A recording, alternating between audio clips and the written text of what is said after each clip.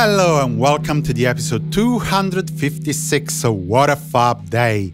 I am your host, Simon Mas. Today's show focuses on many live events, a birth, and further work on Glass Onion. On the 13th of September 1960, the Beatles, in their quintet lineup with Pete Best on drums and Stu Sutcliffe on bass, performed at the Indra club in Hamburg, West Germany, for their ongoing residency in town. 1 year later, in 1961, the Beatles had become a quartet, with Paul McCartney on bass.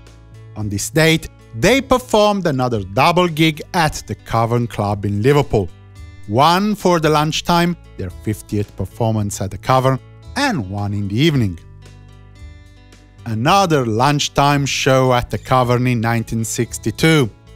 After the 2-hour concert, the band, now featuring Ringo Starr on drums, had a brief trip to get to Chester for their fourth and final engagement at the Riverpark Ballroom. 1963.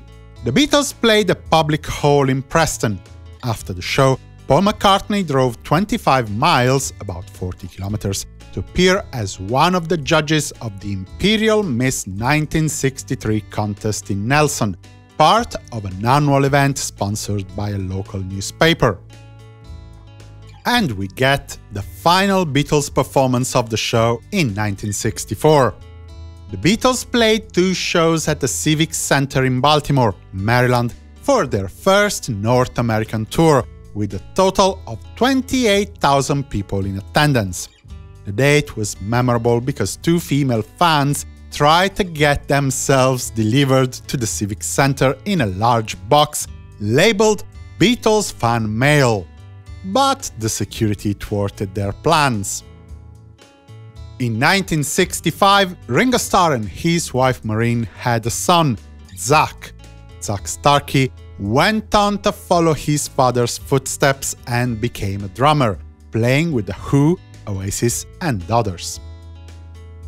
Let's move to 1967 and to the 3rd day of filming for Magical Mystery Tour. In the morning, the Beatles, with some of the other actors, went to Watergate Bay. Here, the band was filmed looking through a telescope, a deleted scene, and Jesse Robbins and Ivor Cutler were filmed on the Tregorian beach for a romantic sequence that the BBC deemed unfit for the viewers and hence cut from its original screening of the film. Everyone returned to the Atlantic Hotel in Newquay, had lunch, and then the crew and the Beatles split into 2 groups for the afternoon work. John and George remained at the hotel, shooting a scene during which Nat Jackley chased young girls in bikini around the hotel swimming pool. Again, the scene was not used in the film. Then, John moved to Holywell for further shooting, while George stayed at a hotel, taping a long radio interview with Miranda Ward for BBC Radio 1's Seen and Heard, a new series whose first show, featuring the first half of this interview, was broadcast between 6:32 and 7:29 p.m. on the 30th of September.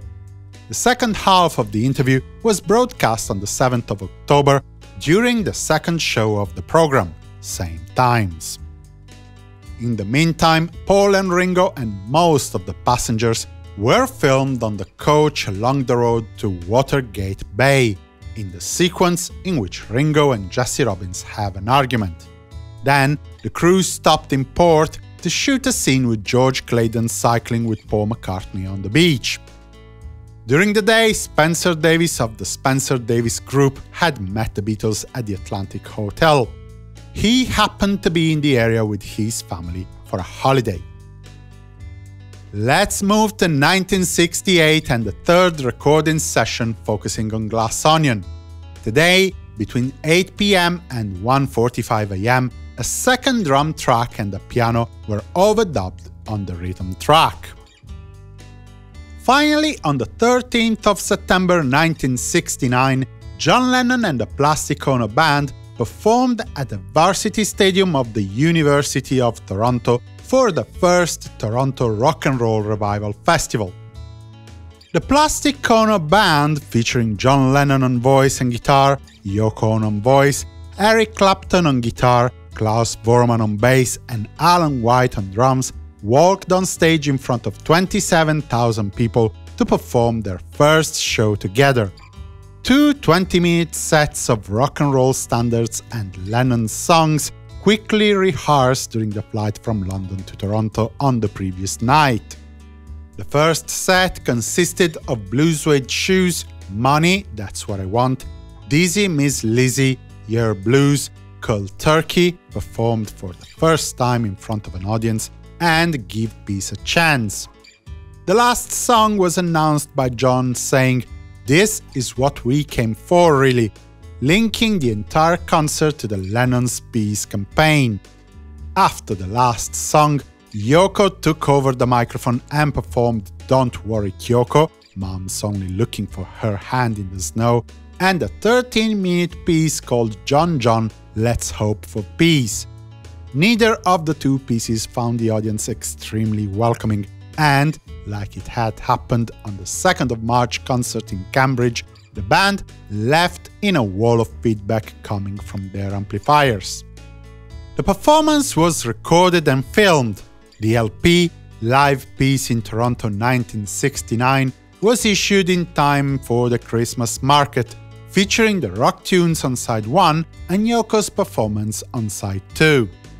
The video performance instead was released in 1971 as Sweet Toronto and featured a song each from Bo Diddley, Jerry Lee Lewis, Chuck Berry and Little Richard, plus the entire set of the Plastic Ono Band.